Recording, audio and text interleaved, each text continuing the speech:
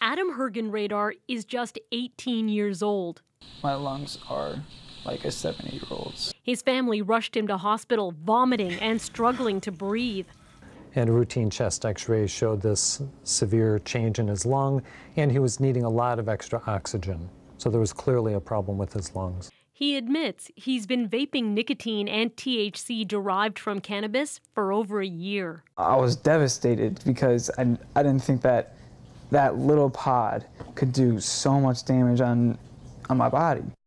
In what could be a small piece of this much larger vaping illness mystery, doctors suspect some of these patients could have lipoid pneumonia, possibly linked to vitamin E oil that's reportedly being found in some cannabis vape products. When the oil is heated, it forms an aerosol and is able to travel into the lung.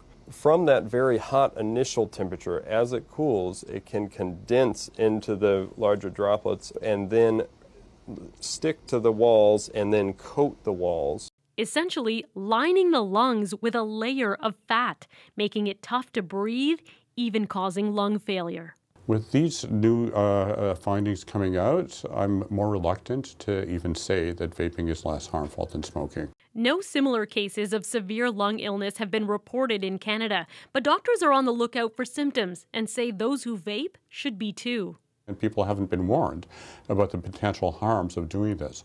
So until these products are well regulated, I think that we are in a dangerous situation. One that's already derailing the lives of otherwise healthy young people. He's living proof of what it does. The pictures of his lungs, living proof of what vaping does. Christine Birak, CBC News, Toronto.